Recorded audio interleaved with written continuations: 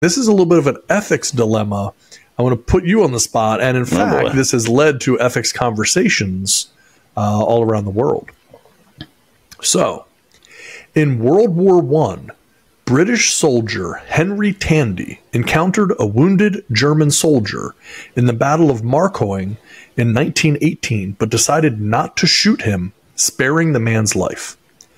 That German soldier who was spared was Adolf Hitler.